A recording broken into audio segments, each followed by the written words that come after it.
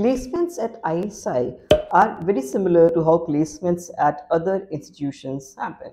There are companies who come for pre-placement talks, then you have to appear for their tests, and if you qualify, you move ahead to the interviews or group discussion rounds, and everything else remains the same. So there are companies who would prefer a particular kind of a candidate. Like ISI's flagship program is MSTAT. So most of the companies are looking for MSTAT candidates, and sometimes they also look for MSQE candidates. So the first category is MSTAT, second category is MSTAT or MSQE, and then you have companies who are open for all, and sometimes companies are not open for math or other master programs. Now this depends from company to company and their understanding of what the curriculum offers and what their requirement is. But if you ask me honestly, I would feel that any master's program at ISI would be well suited to any industry because it trains you very well in programming, maths, statistics, and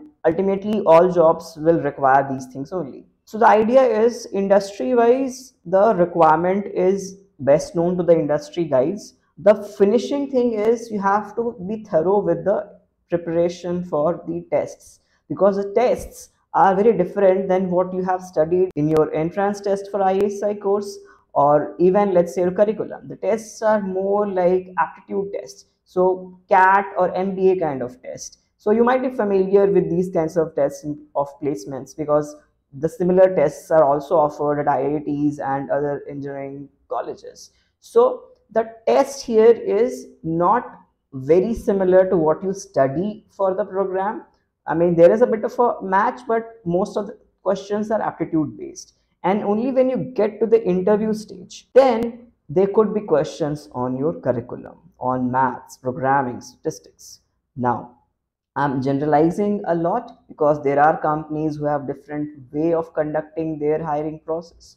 But I'm just making this idea clear that what you need to do, the bare minimum. Your profile, which you captured in your resume, must demonstrate that what you bring to the table because you might have a career gap or you might be a fresher. You should not make that as a mind block that I am a fresher or I have a career gap. Ultimately, you have to demonstrate that as a fresher, what projects you have done, which is making you suitable for this job, and as someone who has certain amount of gap in their resume, what they did in that gap, how does that add value?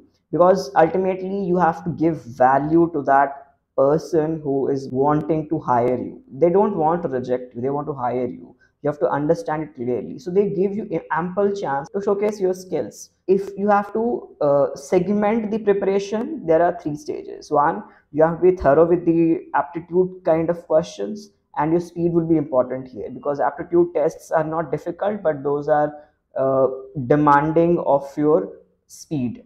Second would be your resume profile. When I say resume profile, you should be able to talk about the resume in length, and you also must have something more than what's written on your resume. And the last is whenever you are appearing for an interview, try to understand what kind of company this is and if my curriculum has something which can add value and what's unique in that adds value for that company. Essentially, how are you positioning yourself for this role? So net the placements at ISI MSQE program is going to be good for you. It's only a matter of how well you are ready for it. And essentially the placements happen sometime in the month of October and November. So if you start preparing for that, let's say in the month of July or August, you will be in a good position.